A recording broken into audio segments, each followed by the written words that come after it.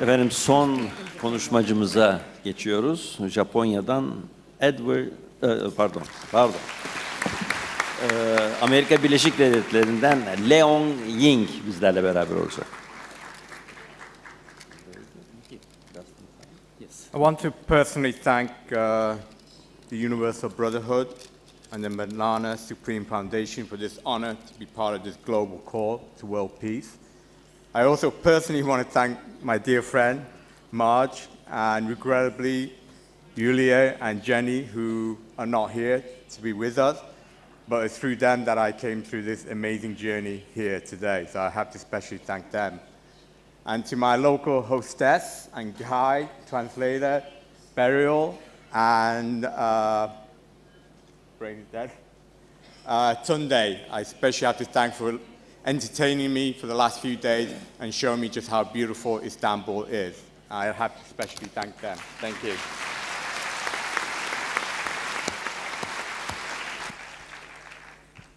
So humanity is indeed going through a great evolutionary change, and invariably there's going to be growing pains to endure. Hence it is most important that collectively we endeavor to share the pain and the joy of this new coming.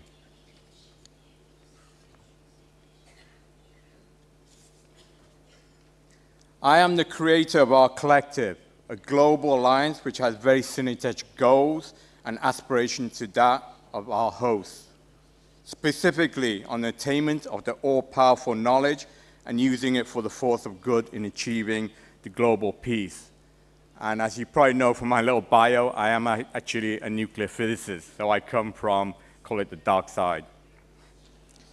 As with the knowledge book, we have published many manuscripts to detail the beautiful and factual truth to those that thirst for knowledge and peace.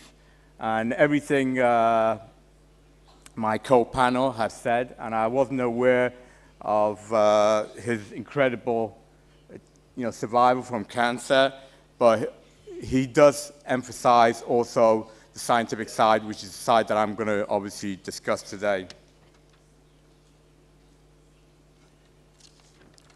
So our collective is a global alliance of activists, artisans, and artists dedicated to achieving goodness upon earth through our collective humanitarian, peace, and nature missions.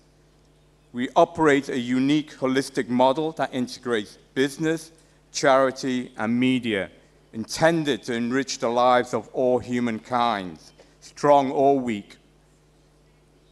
Our all-encompassing approach manifests richness in the major aspects of life, including in enlightenment, education, economics, and yes, even in entertainment.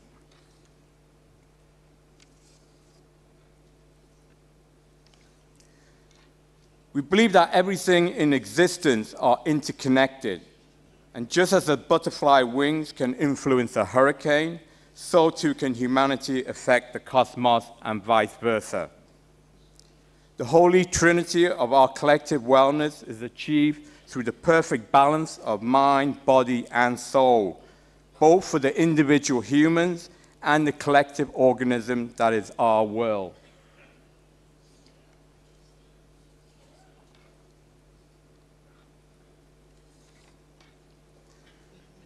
Now, on the mission of peace, which is obviously the title of this forum, Call to Peace, that's the core of this conference. Our collective has many prominent champions on this cause, and I just want to highlight some of them here. Global Empowerment Movement, founded by Dr. Queen Blessing Itoi, is dedicated to empowering the lives of victimized African immigrant communities. In fact, she just hosted last month a UN event with the First Lady of Nigeria, Mrs. Asha Barari. Museum of the Future Foundation, founded by Teresa Nackley, is dedicated to bringing peace to the troubled Golan Heights, upon which is part of her ancestral home dating back to biblical times. As with Global Empowerment Movement, this member of our collective are also officially registered NGOs at the United Nations. ASCA Foundation, founded by Fadus Asker, a prominent Jordanian journalist and political activist, is dedicated to the causes of the refugee crisis compounded by the Syrian civil war. And We Can Save Children, founded by Vincent Lin, a famous movie star and musician, is dedicated to stopping the worldwide enslavement of children. In fact, the UN reports that in these troubled times, there's actually more people in slavery than at any time in history. That's a damning statement for current humanity.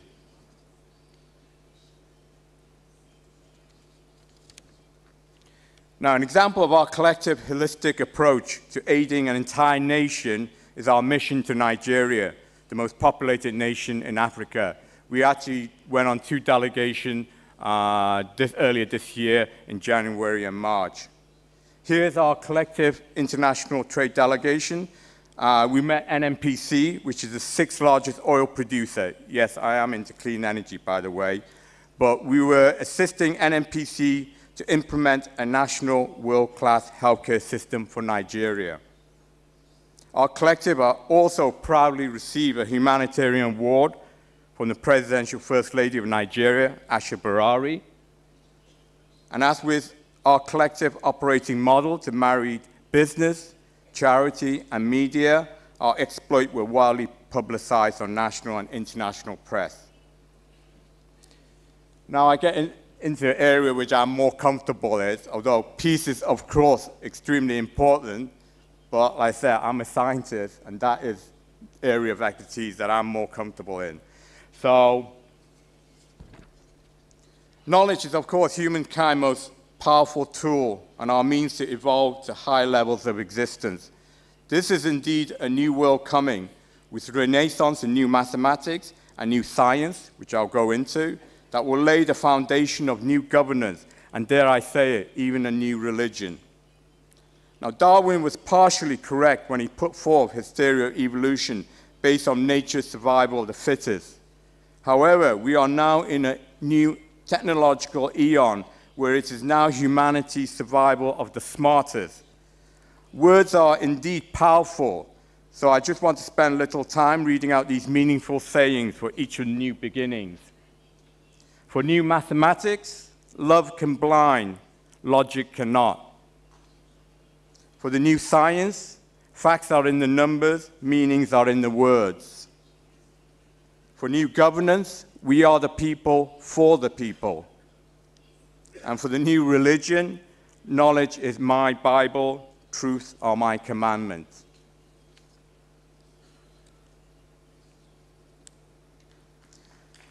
Now, thank you. Now, new governance needs new updated commandments geared for our modern beings. These are the 10 underlying core principles of moral fortitude upon which our collective agrees to abide, to attain enlightenment and goodness in our behavior towards our fellow kinds and towards nature. So, 1, we shall seek justice and righteousness within ourselves before we can judge others. 2, we shall allow without dissent for religious worshippers believing in love before hate and freedom before slavery. 3, we shall not commit harm against innocent souls, use force only in defense and without cruelty. 4, we shall not steal the possession of others, be it property or creativity. 5, we shall seek to protect the weak, support the meek, and use our strength and courage to build admiration and not oppression.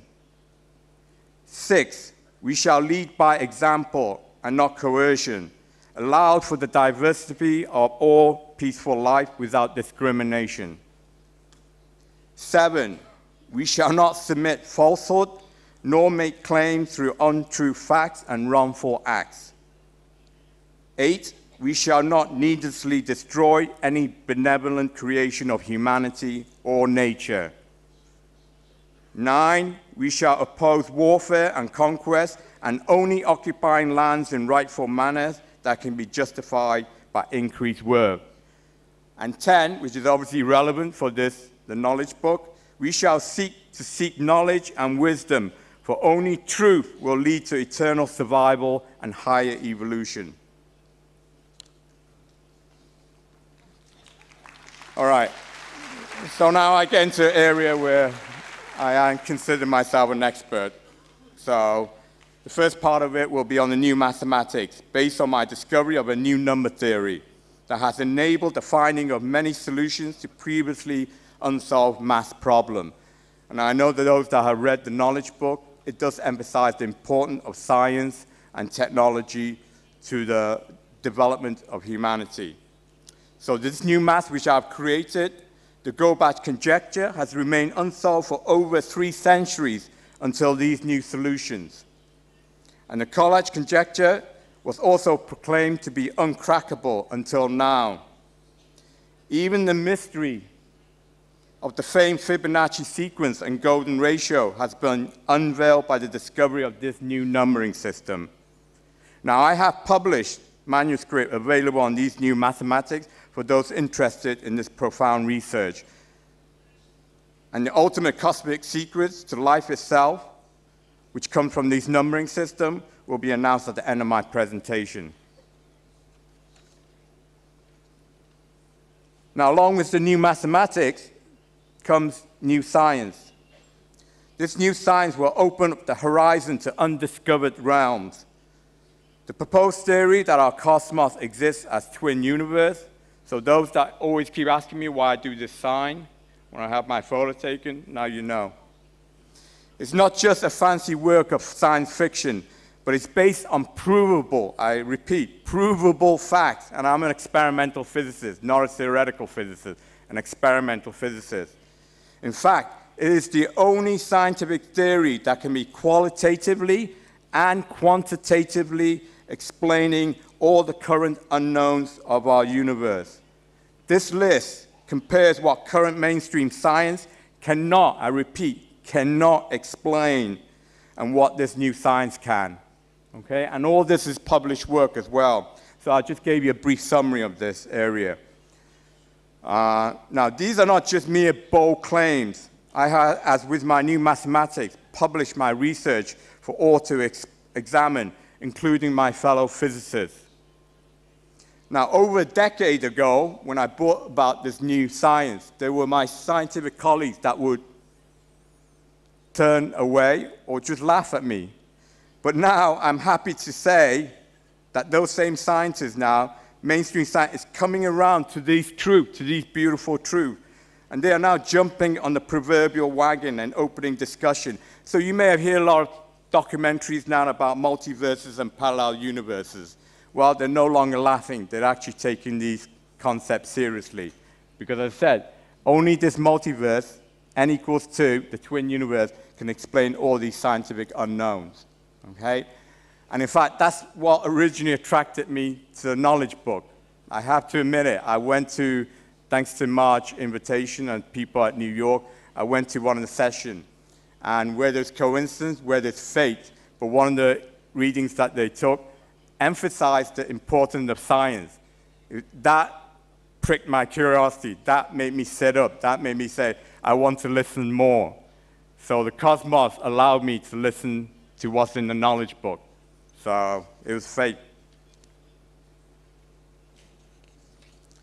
So obviously, new religion is religion is controversial, as you may all know.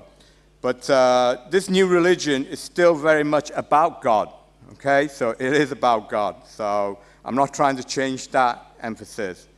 But in my scientific terminology, I describe it as a single omnipotent consciousness. And with the modern flavor of the new governance, the new mathematics, and in this new science that I've described, I'm using a very technological cutting edge to even this evolving religion that I'm putting forward, okay? To me, anyway, personally, and I believe to a lot of people, faith is no longer sufficient for our cynical minds.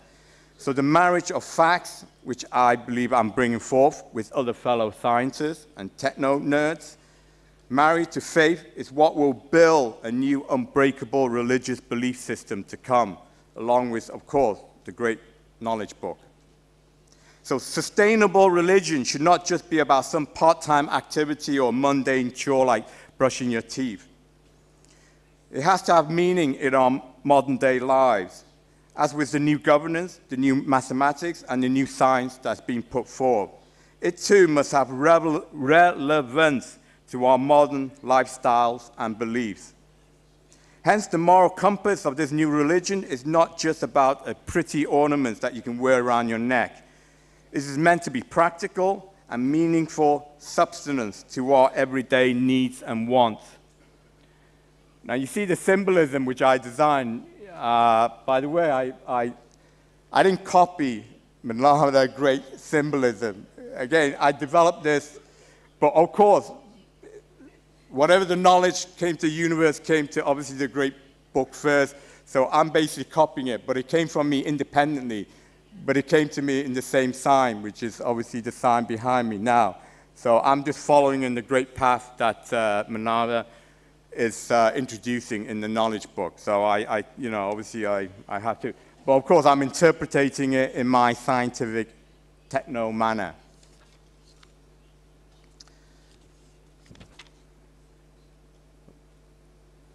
So now, the ultimate question that a lot of people are always asking is, what is the meaning of life?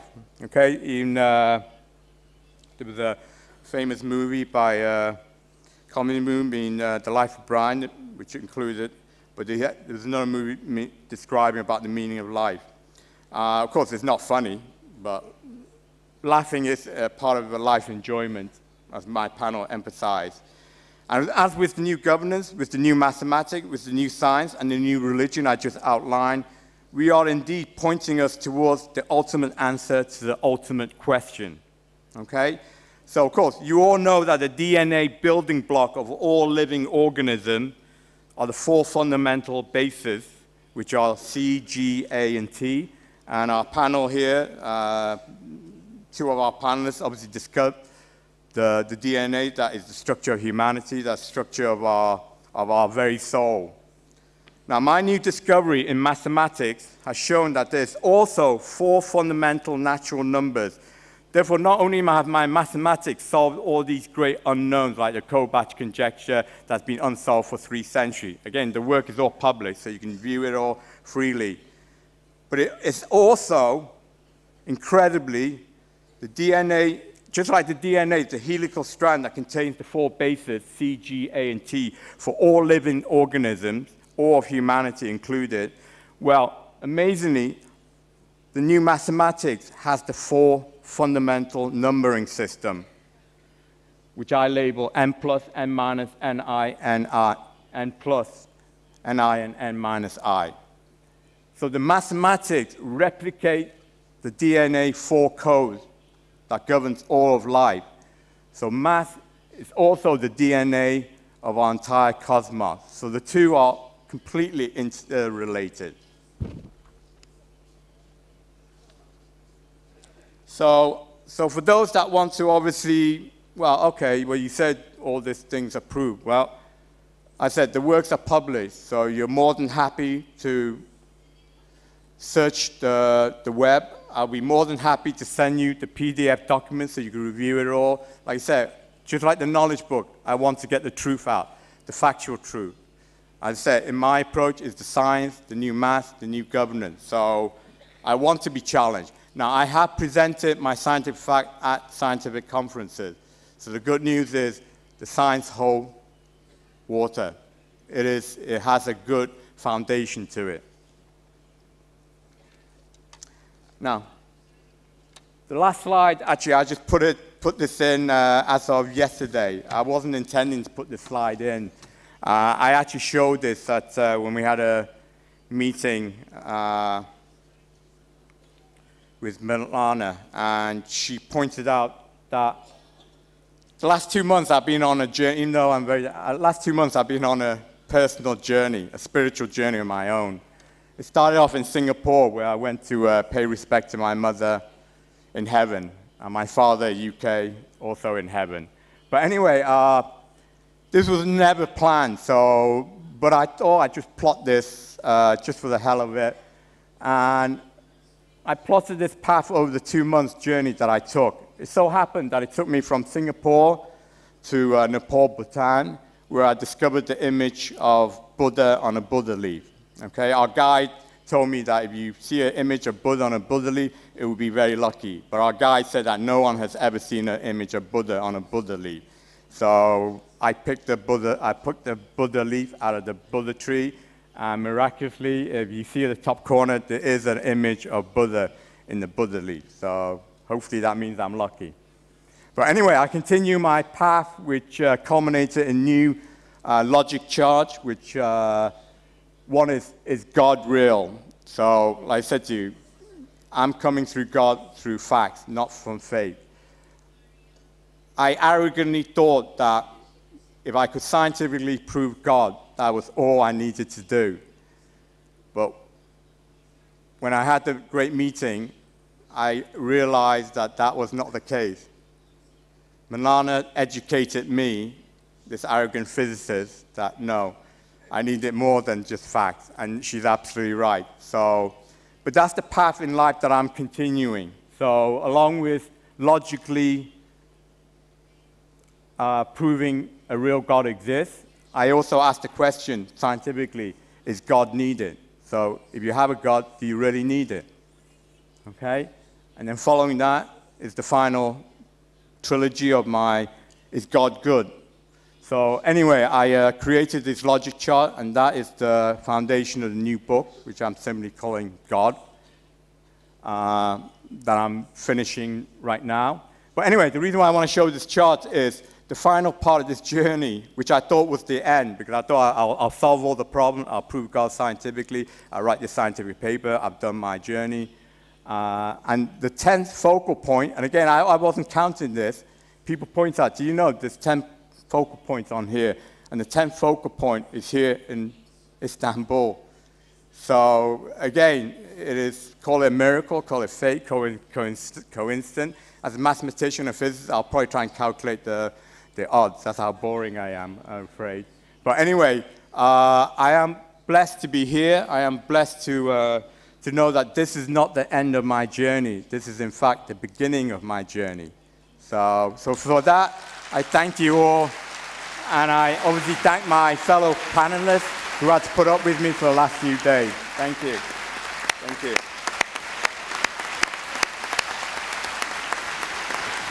Efendim son konuşmacı olarak Leong Ying'e Amerika'dan gelerek bilgilerini bizimle paylaştığı için teşekkür ediyoruz.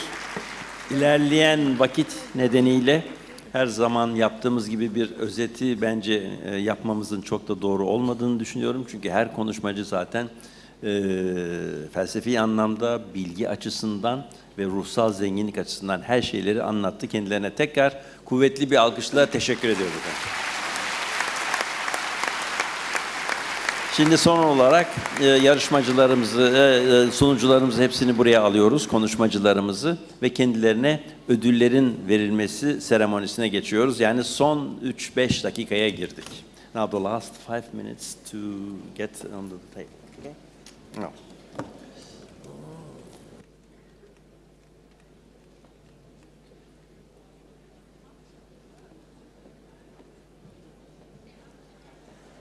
Efendim, panelistlerimize teşekkür ediyoruz. Sayın Ahmet Kurtaran'a da bu paneli yönettiği için teşekkür ediyoruz. Sayın Vakıf Yönetim Kurulu Başkanımız Sayın Ali Necip Kışlalı Beyefendi panelistlere şimdi teşekkür belgelerini ve şiltlerini takdim edecek. Buyurun Sayın Kışlalı.